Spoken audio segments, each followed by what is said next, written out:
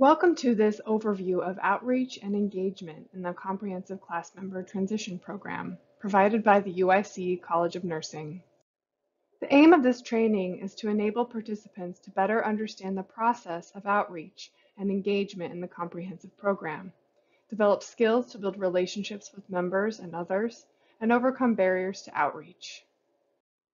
Outreach, Policy P1.01. Outreach is the process by which comprehensive program staff educate eligible class members in nursing homes or SMRFs about their options for transition to the community. Engagement is an ongoing process that helps members actively participate in the transition process. While outreach refers to a particular part of the pre-transition process, engagement is an ongoing effort that occurs throughout the member's time with the comprehensive program. There are special circumstances that may impact outreach efforts at some facilities. These circumstances can be found in Policy P1.03, Facility Outreach Efforts. The outreach worker's role, in its simplest terms, is to identify class members who meet basic program eligibility requirements, that is, Medicaid-eligible adults living in nursing facilities in Cook County or SMRFs in Illinois. They then explain the program to the class member and ask the person if they are interested in transitioning to the community. Their role is to ensure that class members are fully informed of their rights under the consent decree. Where it is appropriate, the outreach worker also helps build the member's motivation to transition into the community. For newly admitted class members, the initial outreach attempt must be made between 60 and 70 days after that class member is admitted to a nursing facility or SMRF. Follow-up encounters must occur annually thereafter, unless the class member has agreed to be referred for assessment. This includes outreach to class members who previously declined engagement at any point in the comprehensive program process.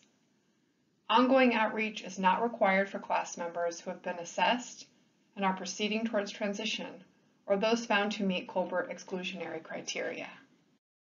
Class members must be provided information about their rights and opportunities for community-based living and services available through the Colbert and Williams consent decrees. If a class member requests outreach, the assigned prime agency must attempt engagement within 14 days. The class member should then have an assessment initiated within 14 days of being referred from outreach. Outreach workers are tasked with answering questions about the comprehensive program from class members, their families and guardians, and facility staff. The goal is to ensure that members have a full understanding of the program and the transition process, and to help the members' collateral supports and facility staff remain open to the idea of the member transitioning from the facility. Outreach workers are not expected to know everything about the program, but they should have ready access to resources and supports who can help them answer questions. There are 3 written documents provided by the Illinois Department of Human Services that can support outreach workers in their efforts to educate members, families, and facility staff. Copies of these documents should be given to class members to review and ask questions about. The first is the consent decree fact sheet. This includes details about both the Williams and Colbert consent decrees, as well as the resources available to class members through the program. The Frequently Asked Questions document is briefer and contains answers to some of the most common questions members and their families have about the comprehensive program. In addition, the list of community services summarizes all the services that class members can potentially be linked to. Communication with class members and their families should be done in the member's primary and preferred language. When this is not possible, prime staff should access interpreter services. While family, friends, or facility staff can be helpful as informal interpreters or provide information about the class member's preferred language, they should not be relied on as a translator. Agencies should have protocols in place to include professional interpreters or telephonic interpretive services in the outreach process, as well as every stage of the care management and transition process. Written materials should also be translated into other languages, but these translations should be coordinated with IDHS in advance. There are Spanish and Polish versions of key program documents already available in the web app library. In addition to language barriers, many class members have difficulty with speech production or with understanding spoken language. The UIC Assistive Technology Unit has developed communication books that are specific to working with class members in the consent decrees. These can be incredibly useful in facilitating communication with members who may have difficulty making themselves understood. Contact UIC ATU to obtain a copy of this book. There are multiple strategies that outreach staff can employ in their effort to engage members in the transition process. These include individual meetings with class members. These individual meetings are often most effective in private spaces, such as a member's room or an office space, but can take place anywhere the member chooses. Outreach staff can also have small group meetings with a handful of class members or deliver presentations to larger groups or facility residents. These group meetings or presentations should take place at least once per quarter at each facility. Outreach staff should also meet with facility staff to explain the program. This includes facility administrators and leadership, such as the Director of Nursing or Social Service Director, but can also include nursing staff, CNAs, and psychosocial rehabilitation staff. It can be helpful to offer to speak about the program during a regularly scheduled staff meeting, for instance. Peer mentors, if they are available to your agency, can also be an excellent way to give class members a relatable perspective on the program. These are individuals who have transitioned out of a facility successfully and are now living in the community, who are able to educate members on their own experience and answer questions from that perspective. Finally, written materials, like the fact sheet, frequently asked questions, and the list of community services, should be offered to members who do not want to talk, along with an explanation of when the outreach worker will return to the facility. Documentation regarding outreach efforts should reflect the final outcome of the outreach activities for that month, although multiple attempts may be documented within the CCMTP web app.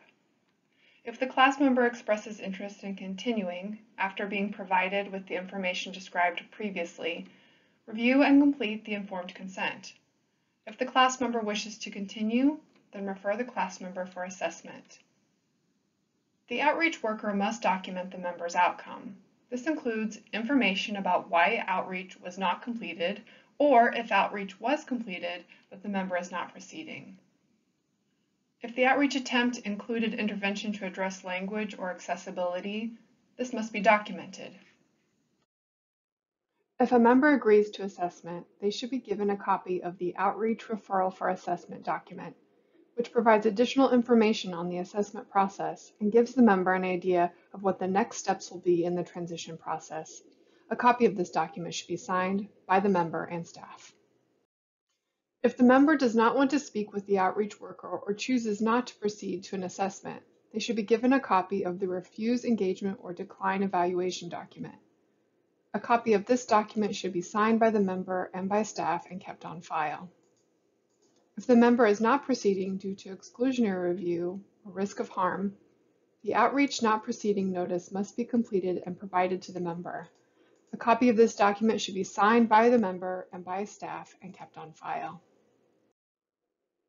In the comprehensive program, outreach staff are also responsible for obtaining the initial informed consent from the class member. Informed consent is a crucial part of ensuring the class member understands the program. Because of the importance of this document, the process is addressed in a separate training, T1.1.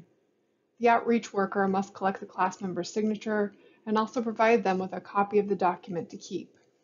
A copy of the signed informed consent must be uploaded to the web app. As mentioned before, Building relationships is one of the primary tasks of the outreach and engagement process. Having prime agencies assigned to specific facilities fosters trust and positive relationships with the class members and staff that work there, thereby increasing the likelihood that individuals will positively respond to and engage in the outreach process. Coordinating a regular schedule for facility visits also helps minimize the impact of the outreach process on the facility's day-to-day activities. Arriving on a specific schedule enables the facility to make staff and residents available and facilitates increased cooperation between the facility and their assigned agency. In order to build relationships, outreach workers should introduce the program to the administration and leadership of the facility, as well as to the direct service staff who are interacting with residents regularly. Explain what you need to conduct outreach, such as a census of Medicaid-eligible residents and the ability to meet with them in private spaces as much as possible. Approaching the process with the attitude that outreach staff would like to work collaboratively with facility staff can make the process move more smoothly. Ask how the agency can make the process easier for the facility.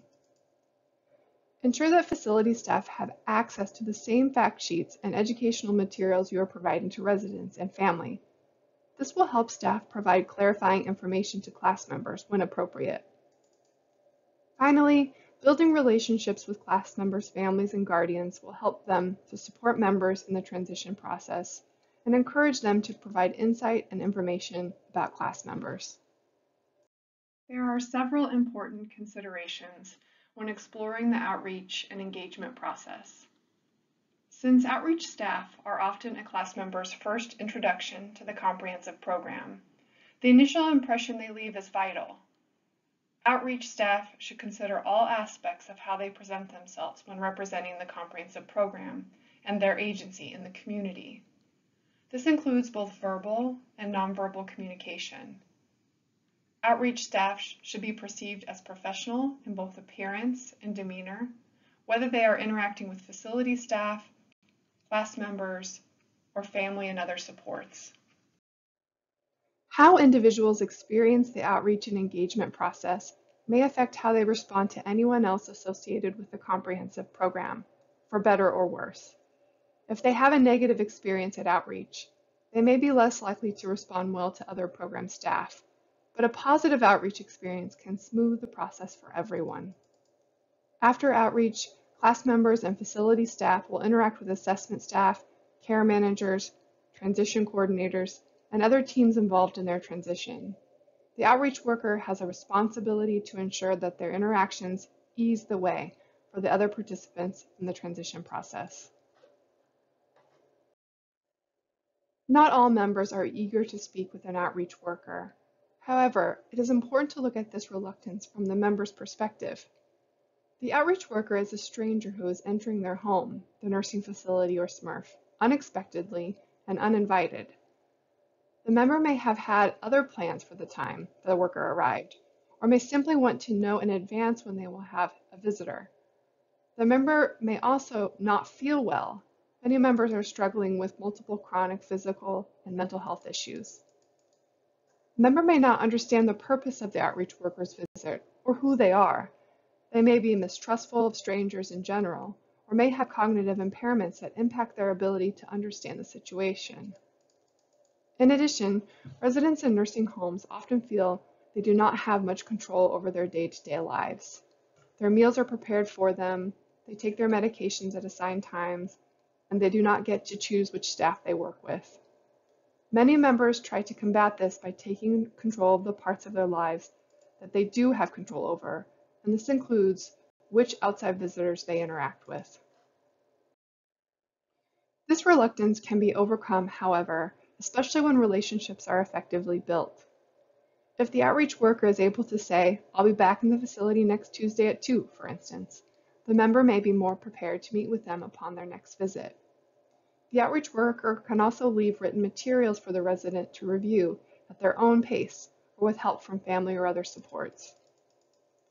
Having peer mentors available to meet with potential program participants is also helpful. These peers can answer questions based on their own experience and can relate to the process from the member's perspective in a way that non-peer staff cannot. Finally, group outreach meetings can feel lower pressure to some class members, especially those who are reluctant to meet with an outreach worker one-to-one. The key tool for overcoming reluctance in class members is a strong sense of flexibility and adaptability. Current versions of all comprehensive program policies and forms, as well as educational resources, can be found on the Colbert-Williams training website managed by the UIC College of Nursing. Any questions can be directed to the Colbert-Williams Help Desk email listed on that website. Thank you for your attention and efforts to ensure safe and successful member transitions.